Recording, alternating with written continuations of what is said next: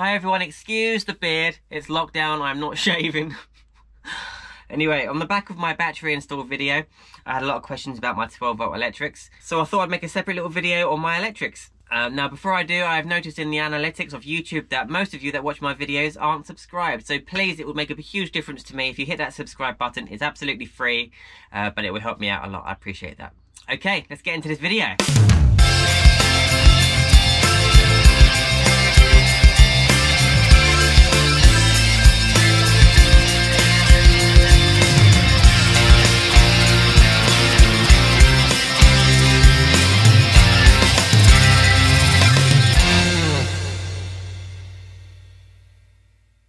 Hi everyone, so the battery video went down quite well. If you haven't seen that, I'll put a card up top here. That was the video of me installing the new batteries. So on the back of that video, I had a lot of questions about my 12-volt electrics, so I thought I'd make a separate video showing you my electrics and how I've set it up, and that's what this video is about, basically. I have to say that I am not a professional. I do not claim to be a professional. I'm not an expert. I know the basics with 12-volt electrics, and that's basically what I've got here. It's a basic setup. There are far better things you can buy for your van if you have the money for it, but if you're on a budget like I am, then I've just done a simple setup. So in the comments, I'm all happy to get suggestions for upgrades and improvements, but what I don't want is people telling me, oh, you shouldn't have done it like this, you should have done it like that. I don't need that. I know there are better products and equipment you can buy, but I don't need that. But anything useful and any useful suggestions, yeah, I'm all happy. I'm all ears for those kind of things. But this is just a basic 12-volt setup on a budget. So let's get into it. Okay, so to start with, I built this van as a travel, holiday, weekend, getaway, anytime you want kind of van. I didn't build it to live in off-grid. However, my circumstances have changed. My wife and I have decided to move into the van for a year to try and save some money so we can get a mortgage. So we are going to be going full-time off-grid in this van. So things have changed in the last couple of months that are going to be the result of some upgrades, etc. So that's not going to happen until all this lockdown and Corona business is behind us. It's just not a convenient time to be living in a van right now. It's quite tricky out there. So we're just going to wait a couple of months in our flat until then. So that is the reason why I don't have a lot of solar and shower, toilet block, and you know what I mean. Anyway, let's get into it. So at the moment I've got 150 watts of solar on the roof, as you can see from these shots. It's a smallish panel. It's like this sort of size.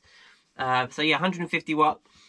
However, that is going to be, I'm going to get another one of those in a couple of months. Again, as soon as this lockdown is over, I'm going to get another 150 watt solar panel, just identical to that one, stick it next to it on the roof, so I'll have 300 watts of solar. That should be sufficient for my needs, because I do a lot of driving in the van anyway. So I've got a battery-to-battery charger that's always keeping my batteries topped up by itself.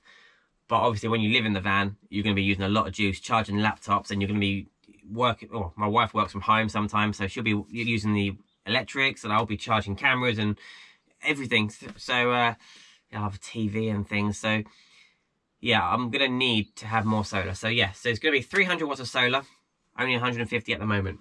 So that leads me on to my solar charge controller, which you can probably see just here. I have got the MT50 display, which is there. It's next to my heater, my Chinese heater display, that's there. So the solar panel cables come into this cupboard, which as you can see haven't been tidied up yet. Come into this cupboard, and the solar charge controller box is there. And if you want to know which one it is that I've got, you can probably pause the screen and probably get a readout on that. I'm not sure if it's going to focus.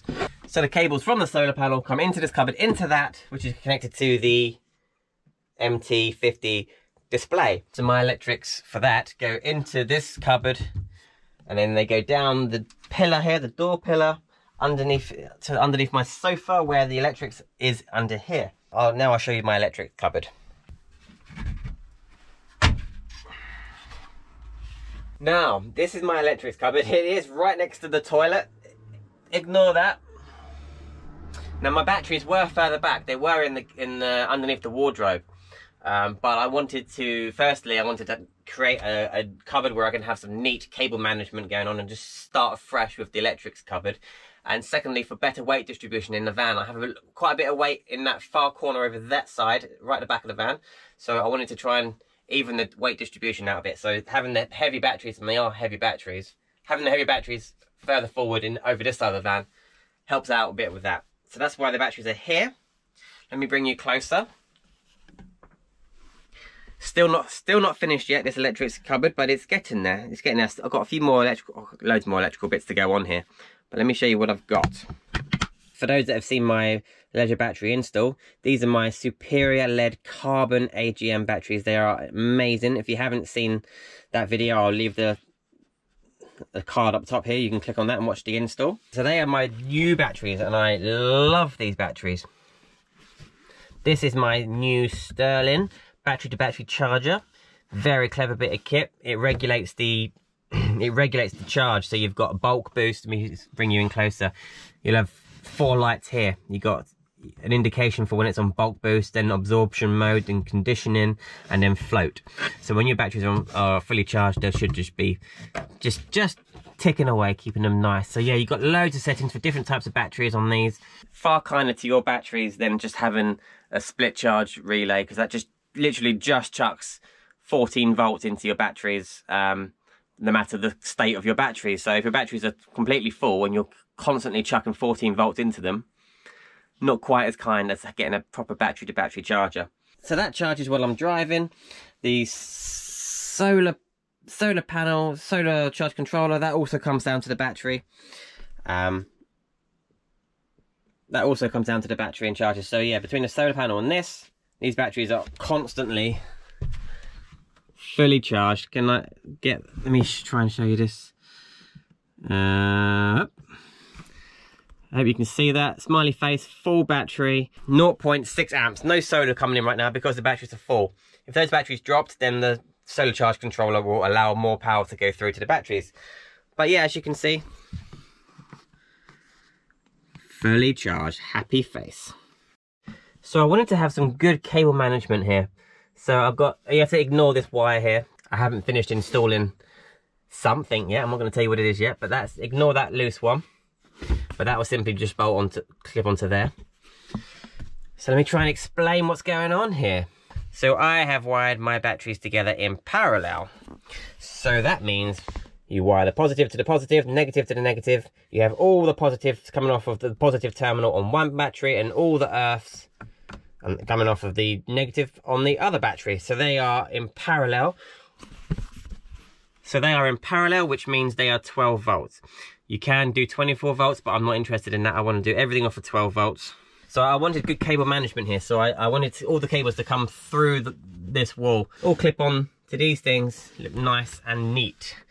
So the positive, the very first place that goes to, it actually goes through that wall and comes out this wall and connects onto this. This is a 200 amp fuse.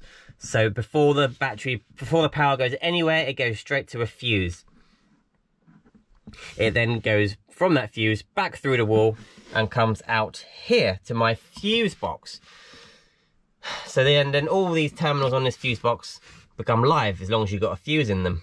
So then these are all things like lights and my heater control. What else have I got? My fridge. I think that's the fridge. I haven't labelled them up yet, but I intend to. One of these is my solar panel. One of these is my heater. These are lights and light bars on the front of the van. They are USB chargers around the van. Basically anything in your van that wants to run off those batteries come off of that fuse box. Once that's plugged on, I only have one terminal left on that, so I probably wouldn't get a second one of these and put it here. I'll just connect a positive from here to here probably.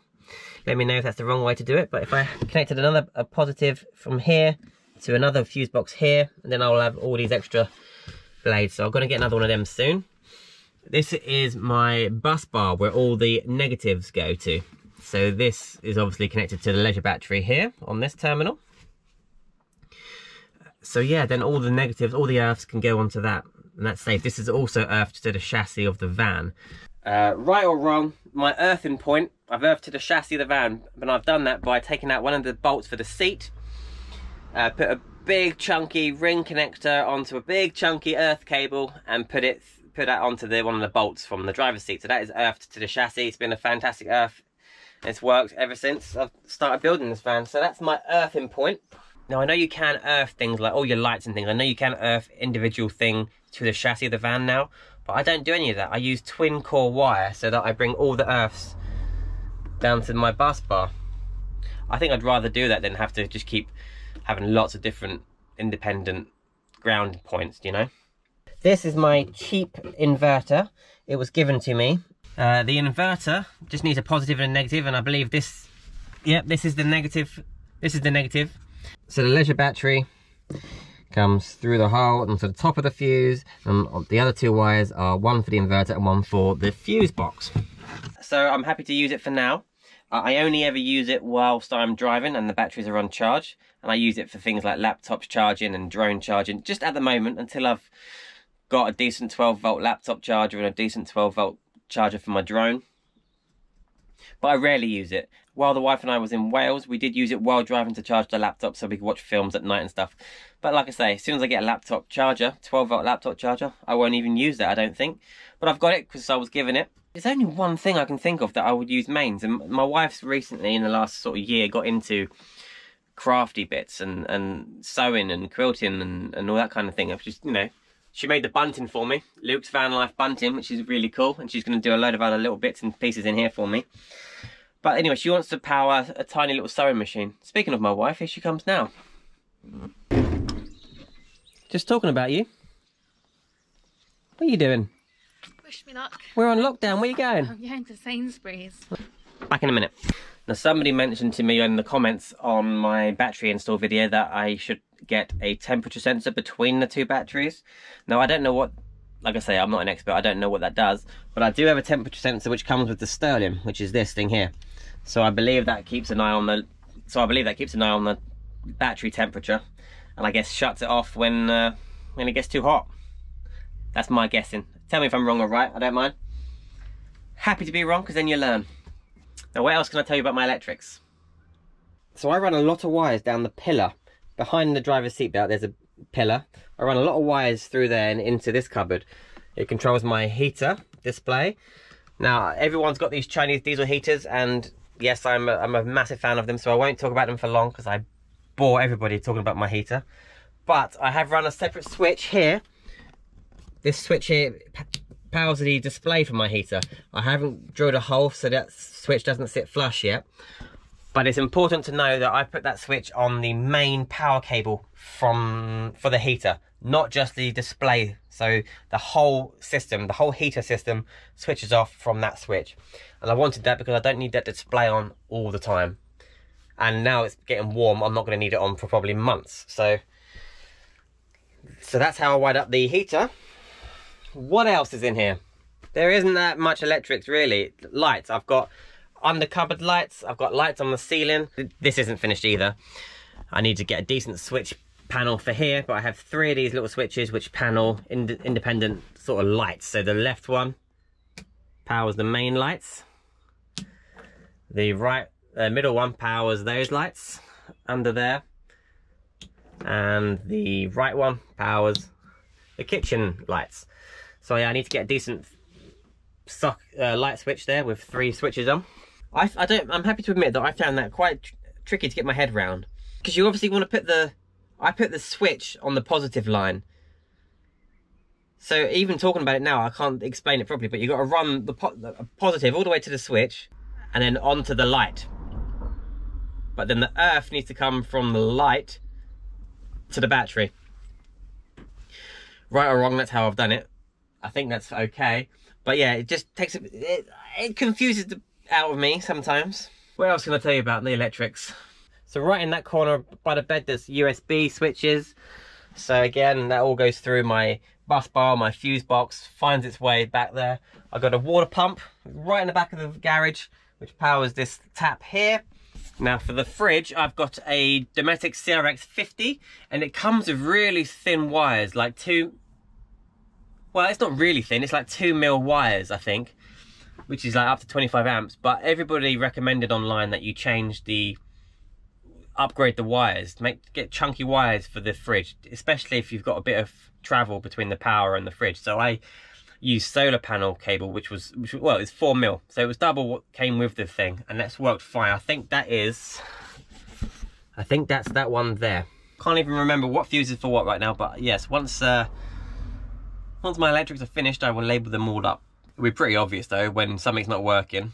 That lights up, tells me what fuse is going. So yeah, I don't need to know. Good to have a chart so you know what fuse is for what. So before I had this setup and this battery to battery charger, I did have a Durite VSR split charge relay, voltage sensitive relay, which worked fantastic for my standard lead acid battery I used to have. But like I say, that just chucks 14 volts all day long when the engine's on into your batteries and doesn't regulate the charge. So even if your battery's charged up, it just keeps chucking as much charge into your batteries as possible. So for these superior lead carbon AGM batteries, I wanted to make sure that they last for as long as possible. So because I had that split charge, the cable was already there. So that cable literally connects to the batteries, which is the passenger side in the bonnet. How did I get it through? Oh yeah, I think the cable, you just find a way for the cable to come through. My cable just comes to this side of the bonnet, and then it comes through the dashboard, and then through all the pillars, I think, through the columns, and then down this pillar. I think that's how I got the power in here. Fiddly job getting cables through to a van, but it needs to be done. That's how my battery to battery charger gets its power from the battery. And there is a couple of 50 amp fuses along that wire as well. And for those that don't know, my heater is down there. Comes out of a vent down there. And still got some wiring to neaten up in there. But yeah, all these cables go through this board. Behind that board, they are all sandwiched between this sheet of MDF and another sheet of MDF. Not only are they sandwiched sort of in between those pieces of wood, they are all zip tied together. Nice and neat. I'm so happy with this setup. It's the neatest job I've ever done so far on van electrics. I did have Phil's guidance while I was fitting all this stuff, so thank you, Geeky Phil. Check out his YouTube channel. Let me tidy up. And tidy. So it's going to be probably pretty much entirely off-grid living, this van, but I do have an external mains plug-in point. That is on the outside of my van on the driver's side. I bought a whole mains hookup point for my first conversion, which was in 2017. So I've got the plug-in. So I've got the plug-in port, which is on the driver's side, outside of the van. I've got the consumer unit, and there was something else I've got with it anyway. But anyway, it's not wired in yet. I think I'm going to be off-grid, purely off-grid in this van. I can't see myself wanting to plug in, but I'm going to fit it anyway. I've got it, might as well fit it all. So that's the only thing I haven't wired in yet. So I'm not sure when this video is going to be released, but I do have some other electrical things that I haven't wired in yet. But they may be, those videos may not be out yet. So, so yeah, that's it, I think. So that's my electrics. I'm very proud of the job that I did on that. I think it's quite good cable management. It's quite nice and neat. I think I need to label up the fuse box, and it'll be quite easy to understand and remember, because you know it could be years before it could be months and years before you check your battery. So if I've got if I maybe draw a diagram for myself so I know how it's all wired up, then I'll have that for reference in the future. But I think it's quite neat, right? I'm happy to have useful suggestions and tips in the comments, but keep your mean comments to yourself if you have any. I just want constructive and useful comments. Please. So if you got anything out of that video and you liked it, please hit the thumbs up button. It really helps us out. It tells YouTube which videos to promote, and it just honestly, it helps us out so much. Hit the thumbs up button and subscribe if you haven't already, and I'll see you in the next video. Thank you so much for watching. Bye bye.